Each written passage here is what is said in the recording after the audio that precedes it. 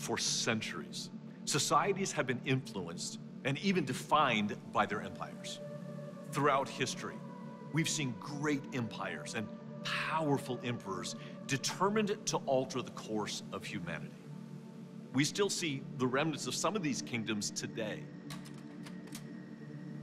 The Egyptians and their towering pyramids, China and its Great Wall, the royal roads of Persia, and of course, Rome, the empire of all empires. Kings and kingdoms of the world have attempted to define what it means to be human by using law and philosophy, religion and technology. But time has shown how all these kingdoms rise and then fall, descending into chaos. Why?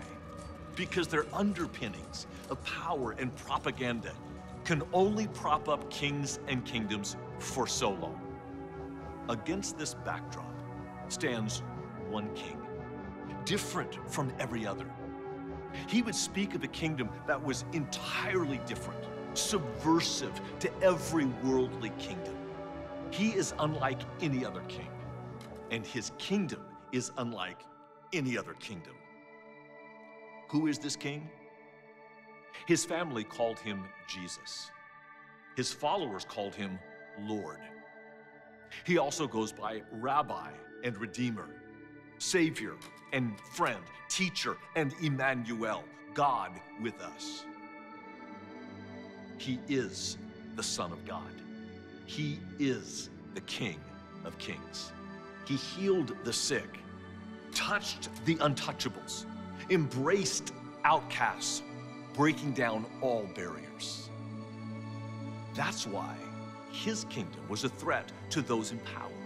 And that's why he was arrested and sentenced to death on a cross. He who knew no sin became sin, our sin. He took up his cross and he bore it for all of humankind. He died for you and for me, for all our sins, past, present, future. And then he sealed that promise by rising from the grave after 3 days.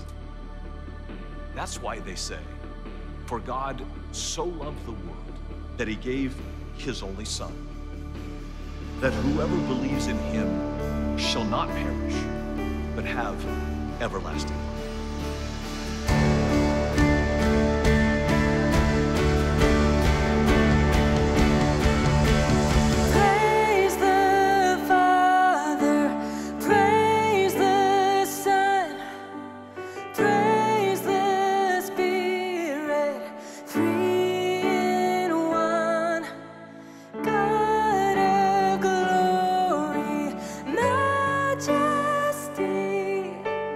Praise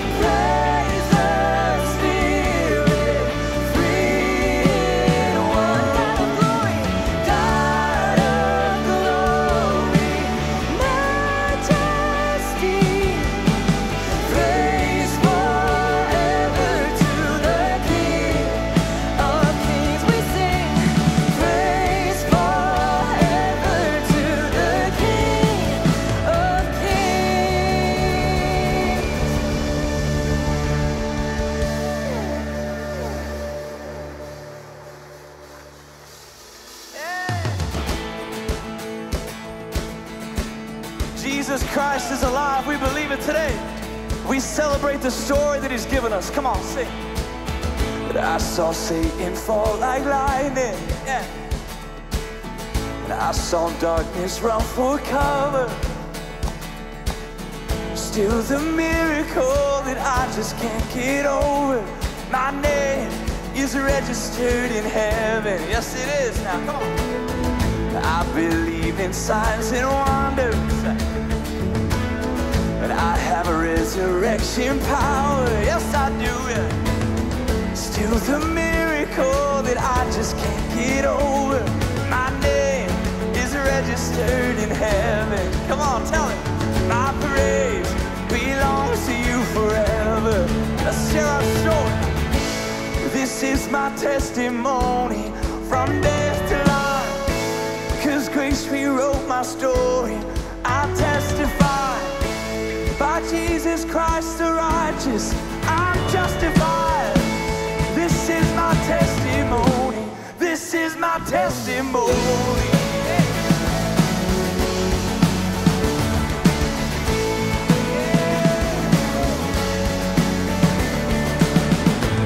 Together, sons and daughters,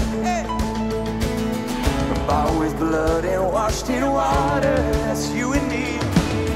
Sing the praises of the Spirit, Son and Father. Our God will finish what he started. He always does. Our God will finish what he started. Yeah. This is my testimony from death to life. My story, I testify by Jesus Christ the righteous. I'm justified. This is my testimony. This is my testimony.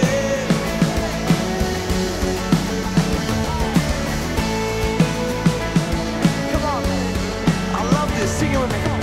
If I'm not dead, you're not done. He's not done with you yet. Come on. Greater things are still to come. Oh, I believe. If I'm not dead, you're not done. No, no. 'Cause greater things are still to come. Oh, I believe it. If I'm not dead, you're not done. No, you're not done with me. 'Cause greater things are still to come. Oh, I believe it. If I'm not dead, you're not done. No, no, no. 'Cause greater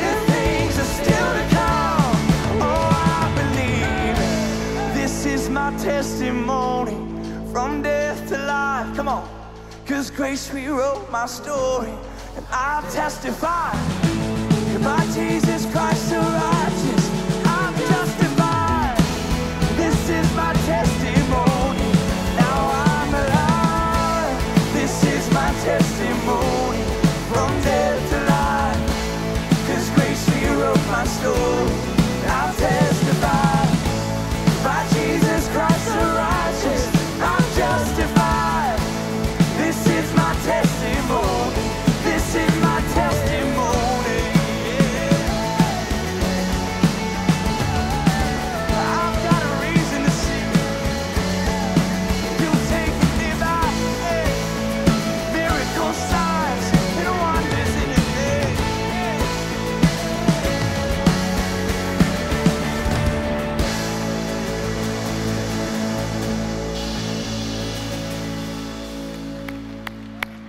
You guys sound fantastic. Thank you so much for singing. You can be seated. Well, welcome to CCV. Happy Easter. How's everybody doing today? I want to welcome you. My name is Travis Brown. I'm the campus pastor here in Peoria. And whether you're joining us physically here on campus or you're joining us online, what an incredible weekend for you to be here as we celebrate. You know, every single week here at CCV, we do something as part of our service that Jesus himself gave for us to do whenever we gather together so that we can constantly be reminded of the sacrifice that he made. And that thing that we do is we take communion together. And hopefully when you walked into our auditorium today, you grabbed one of these communion cups. In fact, you can get this out right now if you grabbed them. If you didn't get one, they're in the back of the room if you want to go grab one, help yourself. But as you take this cup out, we're going to do something a little different. We're going to take communion together. On one side of this cup is a small piece of bread, and if you peel the top back and take out that bread, we're reminded every single week of this bread reminds us of Jesus' body that was beaten and hung on a cross for every single one of us. Let's take this bread together right now.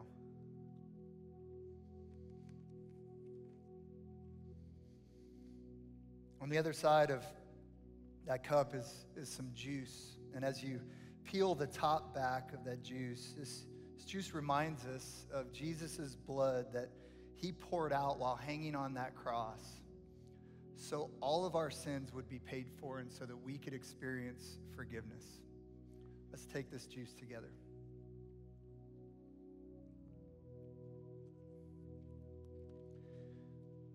You know, as we continue to worship, we're reminded that it's only through his sacrifice and only by his wounds that we can experience healing. No matter who you are, no matter what you've done, and what better weekend for us to be reminded of that than a weekend where we not only remember what Jesus did for us on the cross, but we also celebrate how he conquered death 3 days later. Let's pray together. Father God, during this time, we remember what you did for every single one of us. It's only through your sacrifice that we're able to experience hope and forgiveness and life. Thank you for sending Jesus for us so that we have a way back to you. We love you. It's in Jesus' name we pray. Amen.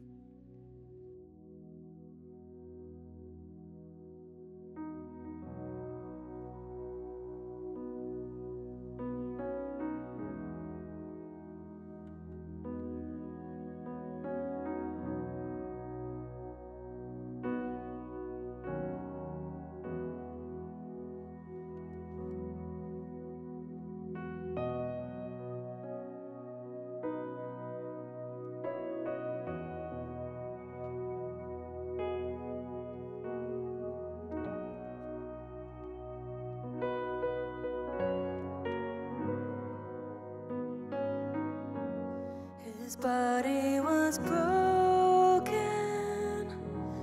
he died in my place. Hope for the hopeless, he conquered the grave. We sing hallelujah, we sing hallelujah. We sing hallelujah, we sing hallelujah, Jesus made a way.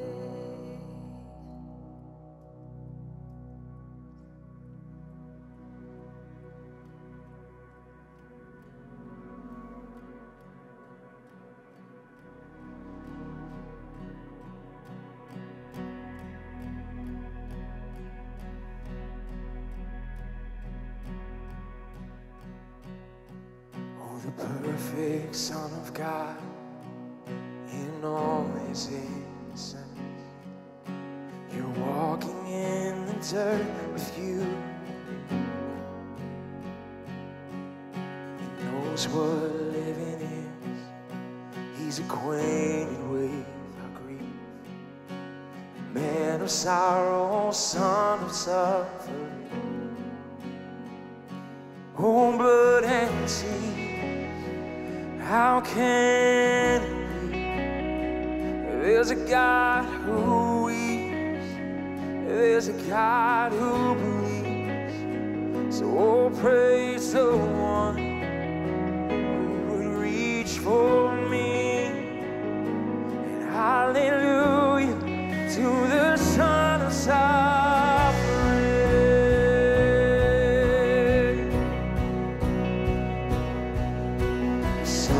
imagine you are distant and you moved, but you chased us down in merciful pursuit. To the sinner you were grace, and the broken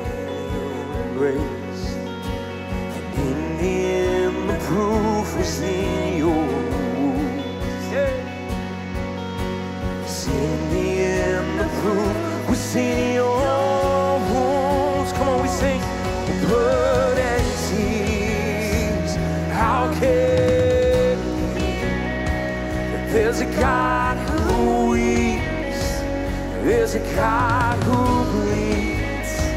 Oh, praise the one who would reach for me. Hallelujah to the Son of suffering.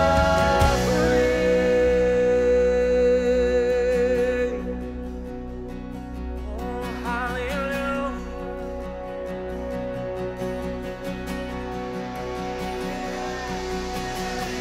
Your cross, my freedom, your stripes, my healing. Oh, praise King Jesus.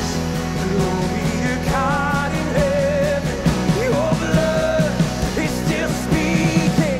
Your love is still reaching. Oh, praise King Jesus. Glory to God forever. Your cross is my freedom. Your stripes is my healing. Oh, praise King Jesus. Glory to God in heaven. Your blood is still speaking. Your love is still reaching. Oh, praise King Jesus. Glory to God forever.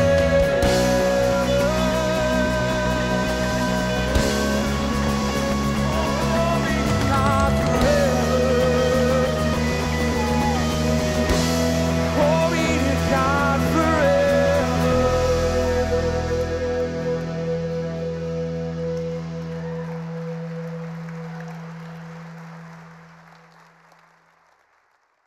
For he has rescued us from the dominion of darkness and brought us into the kingdom of the Son he loves, in whom we have redemption, the forgiveness of sins. What is this kingdom Jesus spoke of? He said, "My kingdom is not of this world."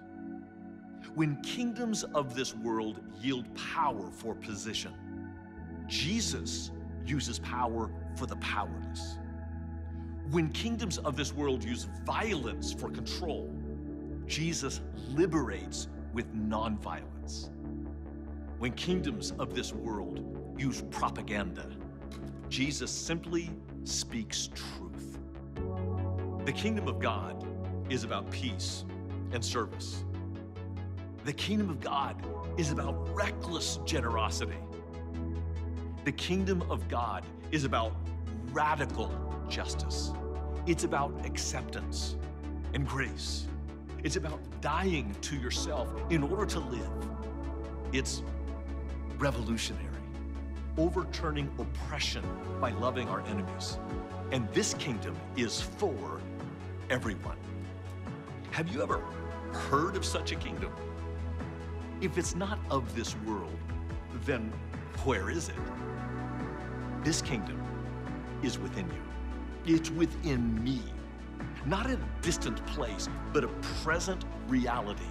The kingdom of God is right here. It is right now.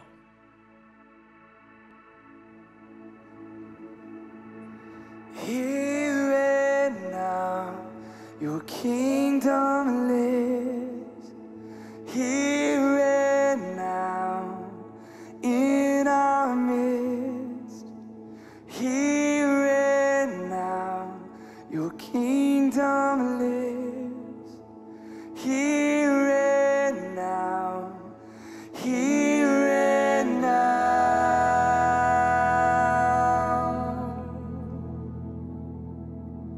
Focus, give us focus, so all of our attention is on you.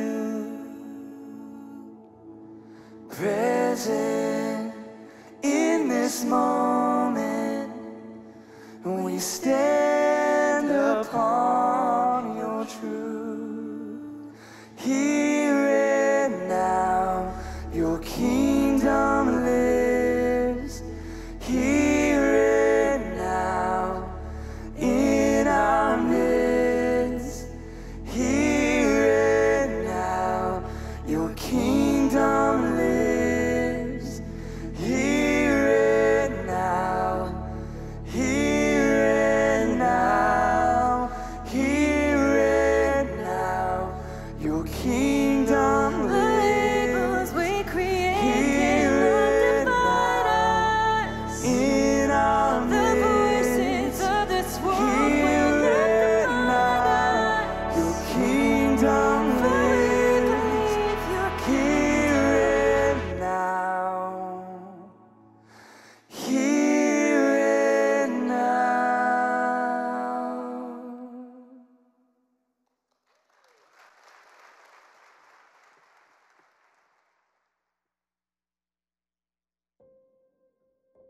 I was born and raised in a really good Midwestern home, and I think I just fell into a lot of the traps that society says makes us happy.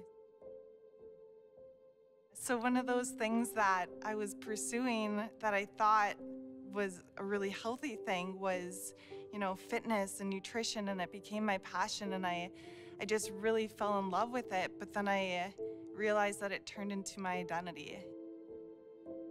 I was never fit enough, I was never pretty enough, I never had the perfect body, I could never eat clean enough. It was just this constant striving that I didn't understand why every day it just felt like I was burnt out and exhausted. I didn't think there was another way. I thought, if this is how I want to pursue health and be healthy, like this is just how it is. My father was a church pastor during the time I was in junior high and high school. I fell in love with chemistry. And as I immersed myself in science, I bought into the idea that what science is about is studying the universe, studying nature without the need for God. What I think caused me to leave my faith behind was the idea of doing it on my own, having others recognize what I was doing for me.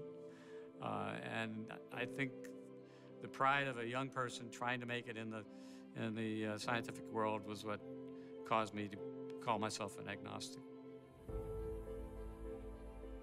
I grew up in a broken home. I didn't have parents around. Started getting into crime and at a very young age. I was arrested 37 times as a juvenile. Started using drugs heavy and started robbing drug dealers.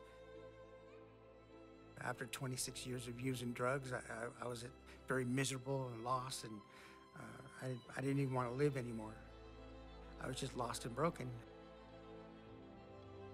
I never knew anything about God. I always said I was God.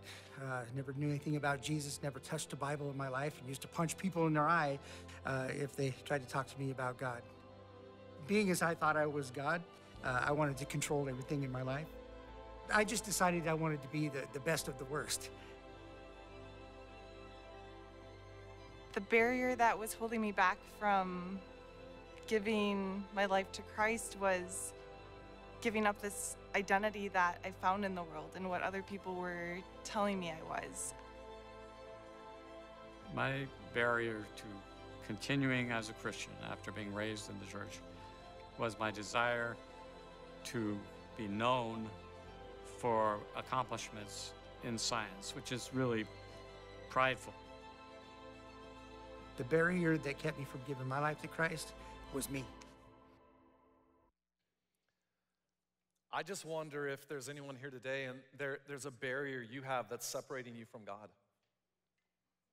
My name's Ashley, and if you're new to CCV, I'm just so honored that you would be here. I hope you feel right at home. I hope you'll come back. But my experience as a pastor has been that there's one big barrier that has a tendency to separate people from God almost more than anything else. And here's how I would describe it. People have a wrong picture in their mind of who God is. The great theologian A.W. Tozer once said this. He said, what comes into our minds when we think about God is the most important thing about us. And I really think that's true, and here's why if you think about it. What you think of when you think about God will determine how much you trust God, and how much you trust God will determine if you ever give your life to God, and that will impact your life not only on this earth, but for eternity. What comes to your mind when you think about God? I mean, we have to admit that pictures matter, right? I mean, it's been said a picture is worth 1,000 words. That is absolutely true, and I can prove it. Let's just pretend you're dating and single here today. I know not all of you are, but just pretend you're single and you want to date, and you have a friend that comes to you and says, I found the perfect person for you. They're amazing. You have to meet them. What's the first thing you want? A picture. Show me a picture first. Now, if they showed you a picture, and it's someone, let's just be honest, looks like they haven't showered for 4 months, looks like they're just repulsive to you, what are you doing? You're out. No way. Now, if they showed you a picture and you're going like, ooh, yeah. Well, that changes everything, doesn't it? because pictures matter. Now, this Easter, I want to ask, how confident are you that you have the exact right picture of God in your mind? No matter who you are today or what you walked in with, even if you walked in with 2 feet on the brakes when it comes to faith, I'm just glad you're here because Easter is the perfect picture of who God is. It really is, that God sent his only son to this earth. He loved you that much that he sent his only son to die for you, to offer you to forgive all your sins and give you the hope of eternity because of the resurrection of Jesus. He conquered death. I mean, that's the picture of Easter. And when you understand who Jesus is, you'll see perfectly who God is. Watch how Colossians chapter 1, verse 15 puts it. Christ is the visible image of the invisible God. In other words, Jesus is the perfect picture of who God is. Now, if that's true, why is it that many of us, that's not the picture we have in our mind when we think about God? For a lot of us, it's just because we bought into a lie that culture has told us. Can we be honest about that? For some of us, the reason we've not developed a correct picture of God is even more sad to me. And I just want to keep it real today. The reason is because you've been given a picture of God by another Christian. It's the wrong picture. I mean, can we just admit today some Christians can be kooky? Like kooky on steroids. And you may have grown up even in a church environment where the image they gave you of God is so wrong. That breaks my heart as a pastor. But for some of us here today, the image we have, the reason it's wrong, we developed it ourselves. You know, maybe because of pain or some sort of trauma or some sort of hard experience we went through, we began to project onto God an image that is not correct of who he is. I'll be transparent today. I think I've done that at times in my life, even as a pastor. I mean, there's times I've had a day or a week or a season where things were not going well, and I just begin to project onto God some things that just aren't true. Can I give you an example of a day like that? It was the summer of 2012. My wife, Jamie, and I decided to take our 3 girls camping. Why? I don't even know. I mean, it's her family invited us, and I did not want to go, okay?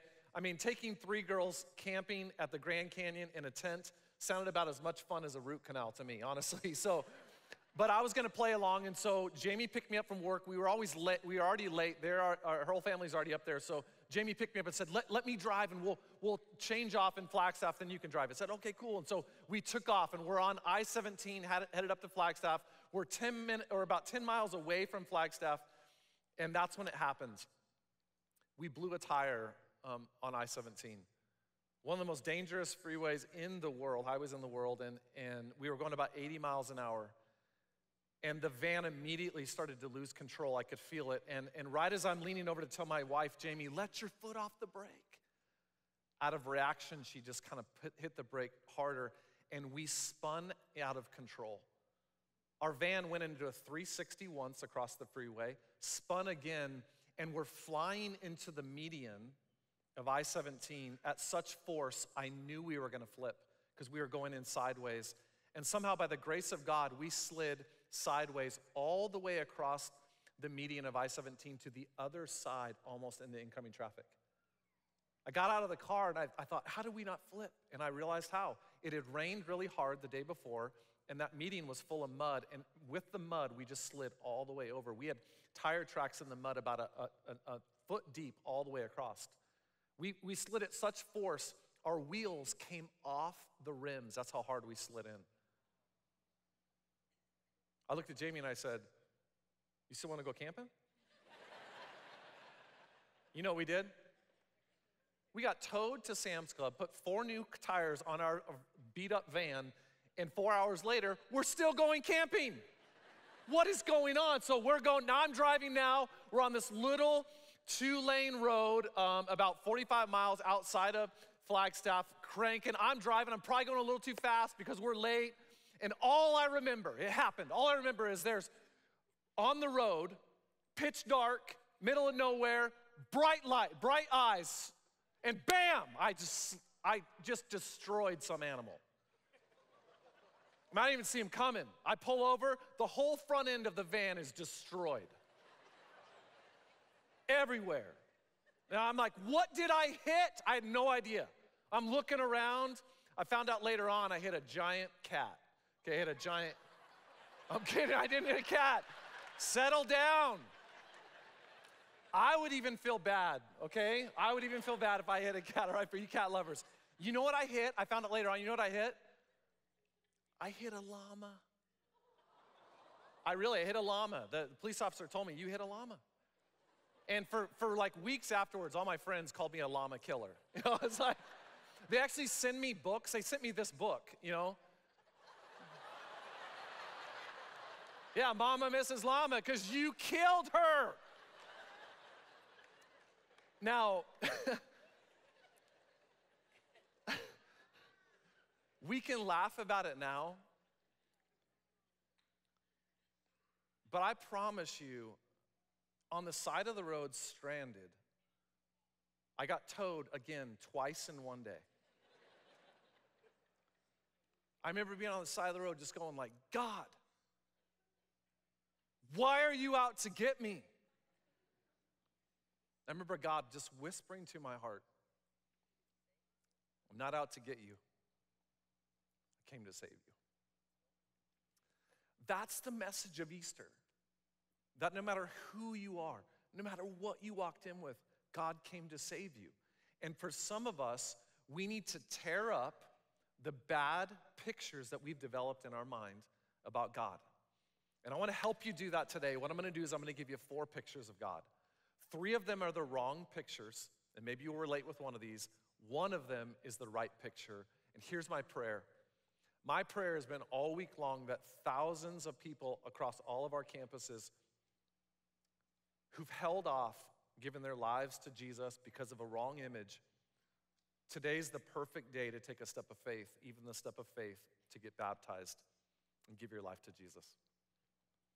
If you want to take notes today, the very first image I think many of us have when we think about God is we think of a huge wall, just a huge wall. I mean, a wall that is so big that there's no way you could get beyond it. And it's so big that you're on one side and God's on the other side, and it's so insurmountable, God just seems so distant to you. And some of you feel that. It's like he's so far away. And that could be because of your doubts. By the way, God's not afraid of your doubts. It could be because of your sin. It could be because you just don't think God cares about you. And if that's your picture, I just want to tell you today, it's a wrong picture of God. I want to tell you that in love because here's how I know. When God created Adam and Eve sinned, and they ran from God. They tried to create space between them and God. That's what sin does. What did God do? He ran after them. When you feel like there's space between you and God, you need to know that God will jump over any wall and bust through any barrier to get to you. There's nothing that can separate you from the love of God. Acts 17:27 says this, he doesn't play hide and seek with us. He's not remote. He's what? He's near. We live and move in him. You can't get away from him. And some of you that have been running from God for so long, God's been running after you. That's why you're here. I mean, think about it this way. When Jesus hung on a cross and he died for you, what is the very first thing that happened the moment Jesus died? Do you remember? Can I read it to you? Matthew chapter 27, verse 50. But Jesus, again crying out loudly, he breathed his last breath. What happened next? At that moment, the temple curtain was ripped in two, top to bottom. That's the first thing that happened. What was the temple curtain? It was a massive barrier that existed in the temple that separated sinful man from a holy God. And no one could enter in God's presence. This curtain just cut everyone off. Only the high priest once a year could even enter, get close. And what happened? The moment Jesus died, that God tore that curtain in half to prove to you nothing can separate you from the love of God if you'd accept his free gift. And we know it came from God because the curtain ripped where? Not from bottom to top, from top to bottom. God did it. So hear this today. God will break through or jump over any wall to get to you. And if you feel there's a wall, don't worry. God's right there. You know, the second image I think that maybe picture comes to mind for some of us is God is an accountant. Hang with me. What many of us believe is that God's up in heaven and you know, good people go to heaven. So God's counting up all our good deeds against all our bad deeds. And as long as we're a good person, like we're good, right? Good people go to heaven. The problem with this view is, imagine, how would you ever know? I mean, and what is good? Because all of us sin. I do. I sin every single day as a pastor. There's something. How would you know? I mean, is it 51%? Is that what gets you in? Is it 60%? Is it 90%? Let's just pretend it's you just need to get over 50%, and God's like, you're in. And you're like right on the borderline most of your life. The very last day of your life is a doozy. I mean, you yell at your wife, you blow up at your kids, you intentionally hit a llama on the freeway. You know? You get to heaven and God looks at you and goes, ugh, sucks to be you, sorry. Pulls the lever, king, you know? I want you to think about this view for just a moment. If good people go to heaven, why would God have ever had to send his son Jesus to die for you? You wouldn't need him. You could earn it on your own. That idea, by the way, makes a mockery of the death and burial and resurrection of Jesus. It does. And Scripture says that's not even close to how it works. Someone needs to hear this today. Good people don't go to heaven. Forgiven people do. There is no one that's good. Can you see this from Scripture? Romans 3:23 says this, for everyone, that's me, that's you, we've sinned, we all fall short of God's glorious standard. There's a standard that God has, it's perfection, and none of us meet the standard. Fair? God is perfect in heaven, which means only perfect people go to heaven, which disqualifies all of us, me included. You're like, then what would we do? Very next verse. Yet God, is that not amazing? But God, in his grace, that's unmerited favor, he freely, remember that word freely, makes us right in his sight. How do you do it? He did this through Christ Jesus when he freed us from the penalty of our sin. It's all about Jesus. He frees us. When Jesus died on the cross, God took the penalty of our sin and put it on Jesus. And now when Jesus looks at us, if you have Jesus in your life, he sees you as sinless because Jesus has forgiven you. It goes on to say this, for God presented Jesus as the sacrifice for our sin. People are made right with God, how? By their good works. Wrong. When they believe that Jesus sacrificed his life, shedding his blood. That is the only way to be made right in God's sight. Can I speak to someone here today? Your parents, for whatever reason, probably not out of their own fault, you just felt like you had to earn their love. They just maybe projected that on you, like you had to get the grades, or if you weren't performing on a sports field, you felt like their love was withheld from you. So you've been trying to earn it your whole life. And because of that, you've projected that same image onto God, and you've been trying to earn his love. And I just am here to tell you today, you can't earn it. He loves you right now for who you are, regardless of your performance. You can never be good enough. Now, for some of us, it's hard to picture God loving us unconditionally, and here's why. Because of a third really, really bad picture. And this picture, by the way, has nothing to do with God. It has everything to do with us. Because when you think about God, all you can see, you'd say, is my mess. It's like a huge pile of garbage that's just boiled up in your life from all the sin and all the junk and all the messes you've created, and you know it, and that's all you can see. And so you think to yourself, God could never love me. I could never approach God because look at my life. It's a mess. And then you think this, well, maybe I'll clean my life up first, and then maybe God would give me a chance. And man, if I could If I could smash one picture of God, it would be this one. I think this picture breaks God's heart more than any other picture because it's a lie from Satan himself. Do you know Satan's great job in your life is to shame you, to keep you away from God? And you need to know, in Scripture, do you know who Jesus hung out with? He hung out with people that had all the messes. And if Jesus was here today, if you feel like your life is messy, he would want to be with you. Because he'd want you to know he loves you and he came to save you. In fact,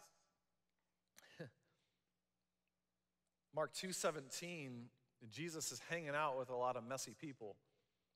Watch what he says. On hearing this, Jesus said to them, "It's not the healthy who need a doctor, but the sick. I have not come to call the righteous, but sinners." And if you feel like your mess keeps you away from God, just understand it does not. God's waiting to help you with your mess. And you don't clean your life up first before you turn your life over to Jesus. Do you understand how backwards that is in thinking?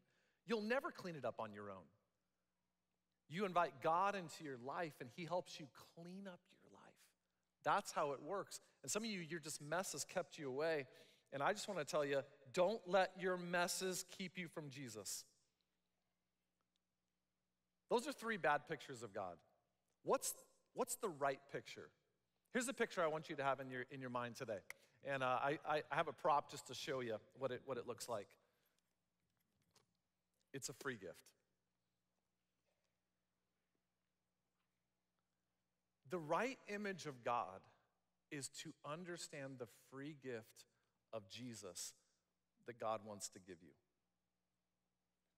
Watch how clear this is in Scripture, because we think so many times if it's a free gift and I don't have to do anything, there's got to be a catch. No, watch this. Romans 6:23, for the wages of sin is death, but say it out loud, free gift. The free gift of God is eternal life through Christ Jesus our Lord. Ephesians chapter 2 says this, for it is by grace. Grace is unmerited favor. You can never do anything to deserve it or earn it. It's by grace that you've been saved through faith. And this is not from yourselves. It is say it out loud again. It's a gift. It's a gift. Why? Not by works so that no one can boast. Do you understand if you could earn your way to God? Do you understand you'd walk around boasting about it and putting everybody else down around you who isn't as good as you? And is that not a picture of Christianity in America today?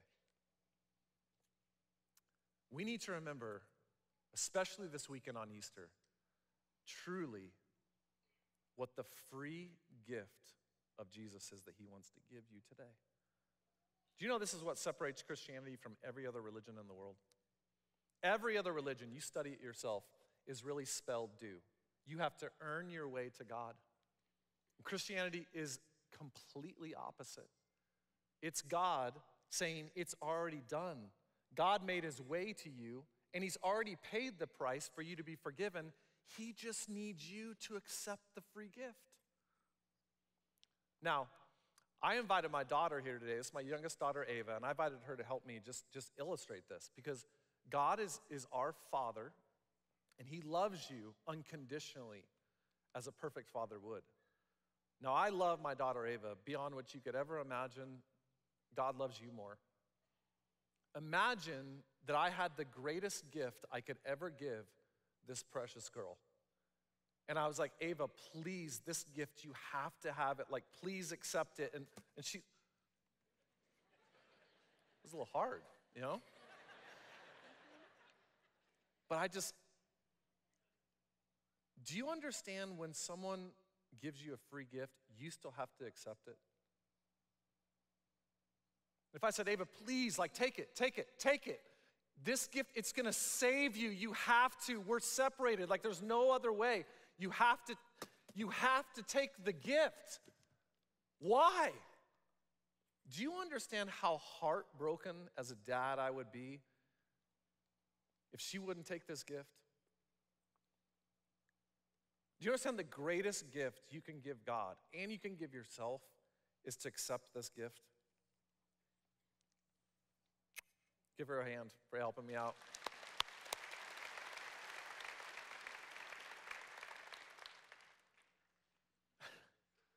That's the picture. God's like going like this to you. And you keep chucking it back in his face, giving him all the excuses. No, I got my doubts.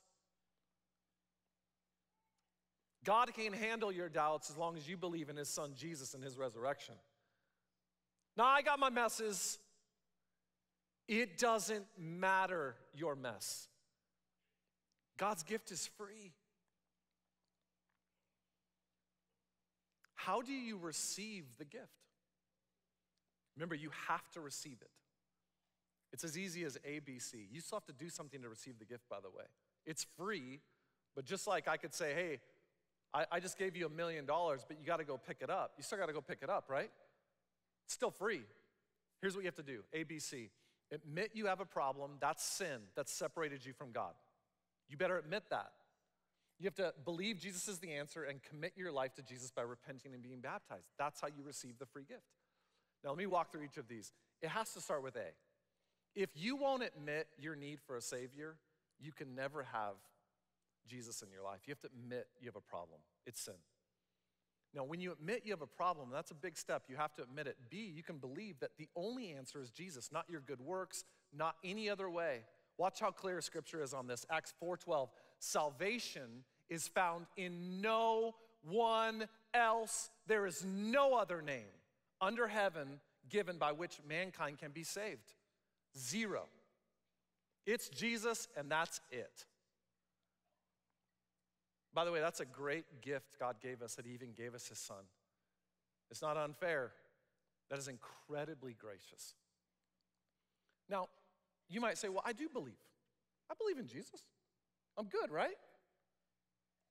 This is where so many people stop. They stop at belief. And I just want to read you a passage of Scripture so you can understand that belief in Jesus is not enough. James chapter 2, verse 19 says, do I hear you professing to believe in the one and only God, but observe you complacently sitting back as if you've done something wonderful? Well, that's just great. Demons do that, but what good does that do them? In other words, do you understand, even Satan and his demons believe in Jesus. They know he's real. What good does that do them? Nothing. You have to move beyond belief to putting your faith and trust in Jesus. What does that look like? It's C, that you would commit your life to Jesus by repenting and being baptized. Now, here's what repentance is. Repentance is you walking along doing life your way, and one day you decide to make a U-turn and do it God's way. That's what repentance is. And some of you have not repented. You've said like, no, I'm going to do life my way. Nope, you need to orient your life to God. And when you make the decision to repent, you're baptized. And baptism is simply you representing with your life what Jesus did for you. You go underneath the water, which represents his death. And when you come out of the water, it represents his resurrection. And guess what? You become a brand new person. And here's the greatest news to me. You receive the gift of the Holy Spirit. You receive the gift of the Holy Spirit. What happened in Scripture was every single time, if you read through the New Testament, almost every single time someone decided to commit their life to Jesus, watch what happened. Peter, the very first message ever preached about Jesus after Jesus rose from the grave, watch what Peter says to people that were cut to the heart and said, I need Jesus. What should I do, Peter? Here's what Peter said. Peter replied, repent and be baptized, every one of you, in the name of Jesus Christ for the forgiveness of your sins. And watch this. And you will receive the gift of the Holy Spirit. The Holy Spirit is just Jesus coming to live in your life and take up residence in your heart. Which means that emptiness you feel, you know that hole you feel at night? You've been trying to fill it with alcohol and drugs and more sex and another relationship, and you still walk away empty all the time. God's Spirit fills you to where you now have hope and peace for the first time. And by the way, all those issues you've been trying to deal with on your own, now you have the Spirit of God. The same Spirit that raised Jesus from the dead is the same Spirit that exists inside of you to help you live the life you've always wanted. And so many people think, whoa, Jesus came to make bad people good. Wrong. Jesus came to make dead people alive. alive. And I want you to see the rest of the story of 3 people you heard earlier who repented and were baptized, and their life was transformed. Watch this.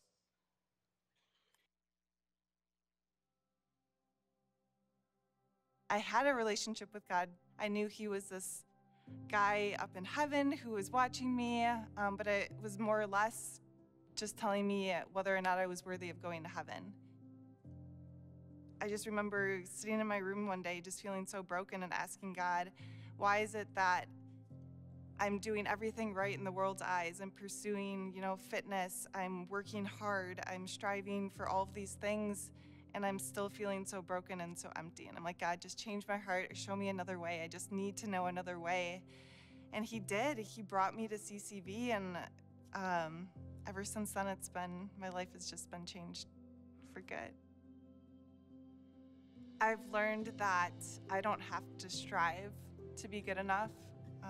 I learned, that I can rest in who God says I am.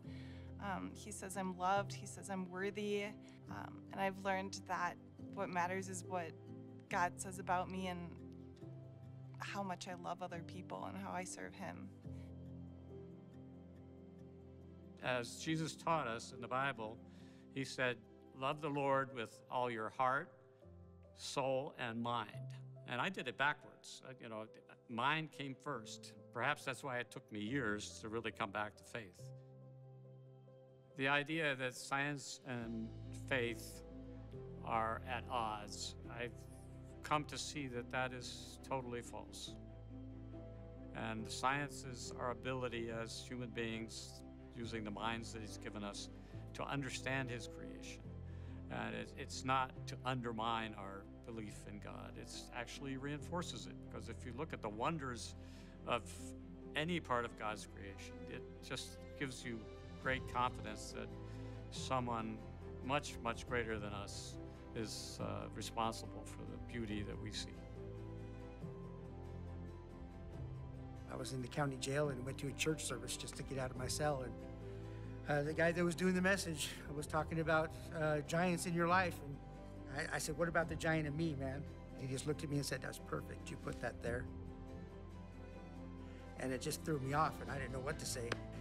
And I sat there and listened to him preach, and he started reading out of the Bible. And it was like information I had been looking for my whole life. And I was like, what was that? I want to hear more of this.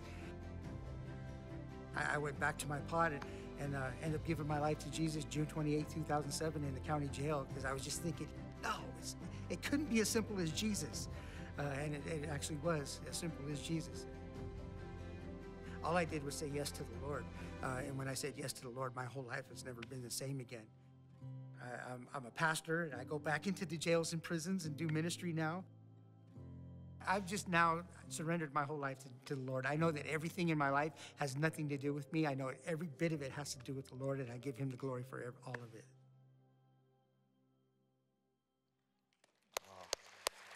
Man, stories like that never get old.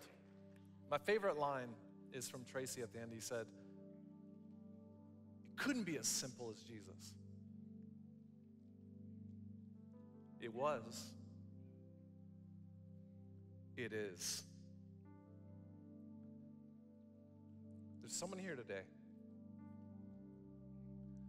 The simplicity of the message of Jesus, what he's done for you, you've never accepted that free gift. You've had your excuses. I got my messes. I'll clean up first. Too many issues, too many doubts. No. Jesus is calling you today to accept that free gift so you can finally have the life you've always wanted. Your marriage needs it. Your peace needs it. Everything in your life hinges on what you do with Jesus. And I'm just going to challenge someone here today. There's hundreds of you across our campuses. You've never done those things. You've never done A, B, C. You've never admitted you have a problem. You've never truly believed. And this is the big one. You've never repented and been baptized. And I'm going to challenge you today to make that step. And so many people are like, well, I didn't come prepared to do that. Do you know we're always prepared for you? Come on. At the baptistry, at every campus, after every service, you go to our baptistry, we have a change of clothes. We have shorts in all sizes, shirts in all sizes. We have a towel. The shirt, you know what it says? Changed. Because that's what happens. That's what happens.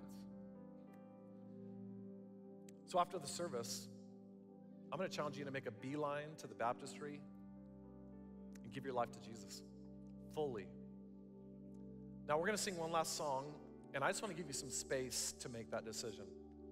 And if God's calling you today, you just be obedient. Just be obedient. And I want to talk to one group of people here today, and that is a group of people that you were baptized as an infant. I'm going to challenge you to make the decision as an adult. And here's why. Every example in Scripture of baptism is of someone at an age where they knew what they were doing. Even Jesus was baptized at the age of 30 as our example. You might say, well, can I be baptized twice? Do you know I was baptized twice? I don't know if I've ever told the story. I was baptized as a really little child. I had no idea what I was doing. I only did it because I watched my brother get in the water. That's it. Later on, I realized that wasn't my decision. There was no transformation. So I made the decision for myself, and I got baptized, and I'm telling you, I stand before you as a transformed man. I want that for you. Jesus is calling someone here. And heaven is about ready to get a whole lot louder as you join in with Jesus. Amen? Let's sing this together.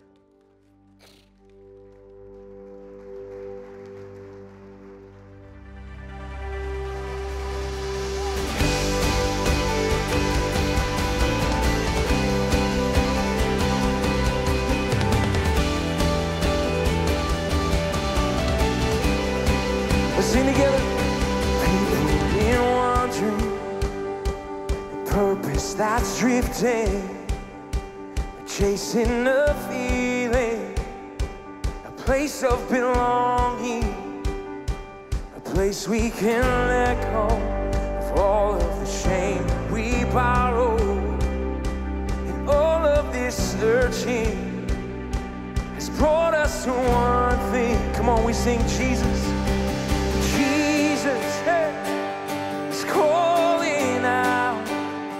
There's a seat at the table. Lay your burdens down. Heaven, it's getting louder now. We're singing with angels. Can you hear the sound? Come on, hey, hey.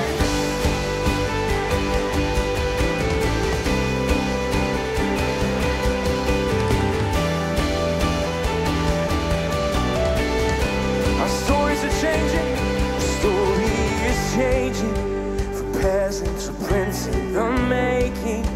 Your presence gives worth to our dreaming. Our God dream is better than scheming.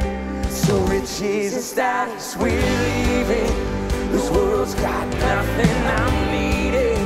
'Cause the maker who came up with breathing is bringing us into his kingdom. Jesus, always calling out. There's a seat at the table. Lay your burdens down. Heaven is getting louder now, and we're singing with angels. Can you hear the sound?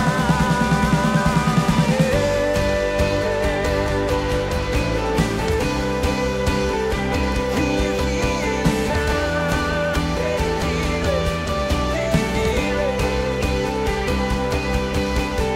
Heaven's gates are flung wide.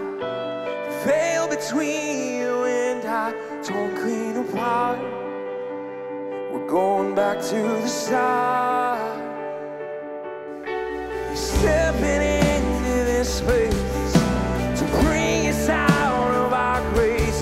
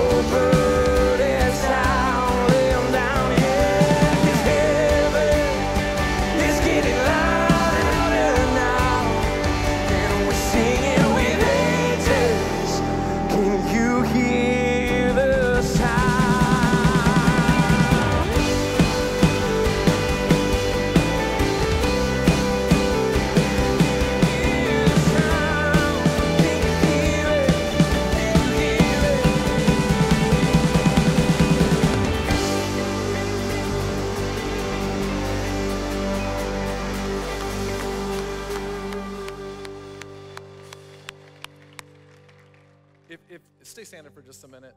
If you're already a follower of Jesus, you should not walk away with just like crazy inspiration for the power of the gospel, the simple gospel.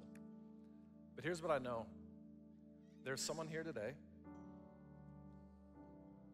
and Jesus is calling you to give your life to him and get baptized today, not tomorrow, today.